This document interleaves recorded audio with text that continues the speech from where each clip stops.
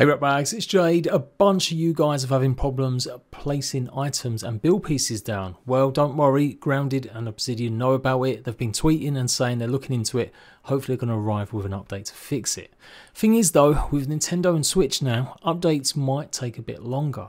The fact was that when it was just Xbox and PC, Grounded would often get hotfixes for any issues relatively quick. And overall, over 4 years, Grounded pretty much done a great job of fixing any problems.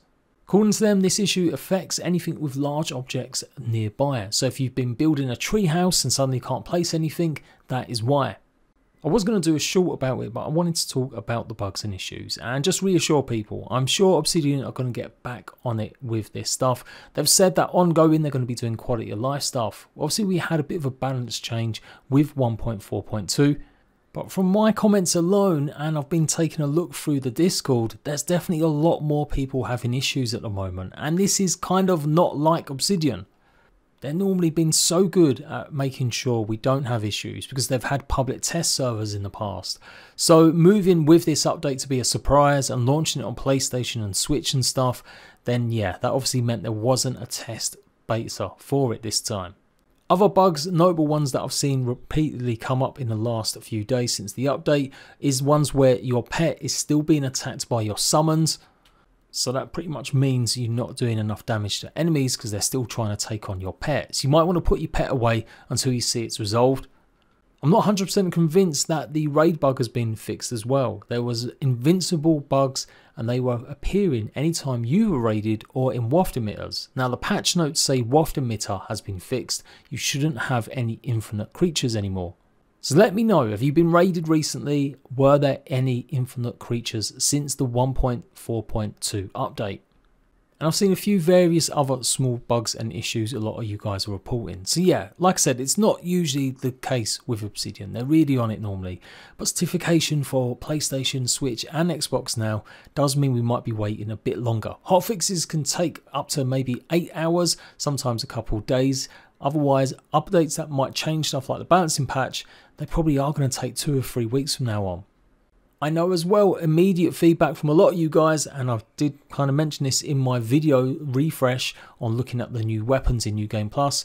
Some of you are really not happy that the most unique weapons that we've got, the new ones like Frosted Flake, now kind of have just weak source maybe attributes on it. A lot of you are saying that you would have preferred to if they just switched stuff around and some of the more unique weapons definitely kept or had something a little bit more sexier. I've got to say, I agree. Like I said, I showcased a bunch of these in a video recently. I know they were trying to balance stuff and I can see why they want to balance it to make New Game Plus 4 weapons the best weapons. Because at the moment, you can get some of the best weapons in New Game Plus 1 and you won't really need anything else. But again, this is a big issue in not having a PTB or test server because this stuff would have been picked up, would have been fixed, and it wouldn't have been such a big deal because only a small portion of players would have been affected. Everyone that's gone and done New Game Plus has got used to some of the weapons with their attributes and stuff, so I don't blame you for being salty that maybe your fusion crystals and stuff have kind of been a waste in upgrading certain weapons. Now, I'm not saying they were aliens, but I've had a tinfoil hat on. It could be argued that the deduper bug at the moment, where you can get as much deduper jelly as you want just by simply going ahead and using a deduper at a field station and making sure the actual trinket is in your equip section, you'll notice that you keep the trinket but you get a ton of the jelly and you don't have to fast forward or skip. It will still work. It just has to be the field station. It should work on any trinket, but obviously the tier 3 trinkets give you the most amount of deduper jelly. Although if you're in New Game Plus 4 and you've got some infused weapons, it will work on them as well. They just have to be equipped in that bottom bar rather than in your inventory, and you'll get 10 deduper jelly instead of just whatever you would get getting rid of one of the trinkets. So yeah, there's trade-offs here. Some things have gone a bit wrong, but hey, at least we can keep pretty much making as much deduper jelly as you want, and that will help craft a lot more trinkets. And in fact, if you've got the sausager unlocked, then you can pretty much go and just keep re-rolling as many trinkets as you want just by crafting them at the sausager. Go and check out my video where I explain how the sausager works, but basically if you infect all of the ant queens, you'll be able to craft tier 3 trinkets, which are the heel bassa or the glow bassa necklaces. These will have 3 perks in them, and obviously the tier 2 ones will have 2, tier 1 will have 1. So you can take maybe either infused weapons, or you can take some of your trinkets, go ahead and dedupe them at a field station once they're equipped in your hotbar, and then go ahead with all that extra jelly that you've acquired, go and start rolling it on your sausager to get infinite amount of trinkets to hopefully get the roll that you want with the right kind of stats. I think I'll probably do a longer video on this just to see what kind of rolls we get, if we get any god rolls.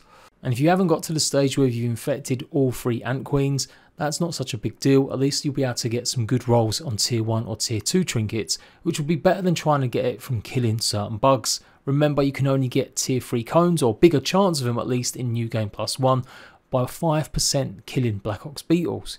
You may get a few here and there from others, but the Black Ox beetle with that 5% is the most in New Game Plus 1. I've already covered some of the other percentages, so go and check out that rest of that video I did as well. So yes, big downsides at the moment with bugs and issues, but on the plus side, with this unintended issue with being able to get lots of deduper jelly, it does hopefully make things a bit easier. Report your issues, jump on the website on the Grounded Obsidian forums, or join Discord, and I've got special channels where you can report your bugs and fill out the form. Chris was a guest on my live stream. He's in charge of player support, and he said he's had 1,000 bugs to get through. So I don't really want to overload him anymore, but we've got to kind of make sure we're getting as many of the wrong or the right bugs through so they'll fix in the next patch. Let's help Obsidian make Grounded great again by getting some of this fixed, and then we can start talking about maybe reinstalling some of the perks on the weapons that we really want. Until next time, Ratbags, I'll be here with more news about any updates, gameplay and guides. Laters.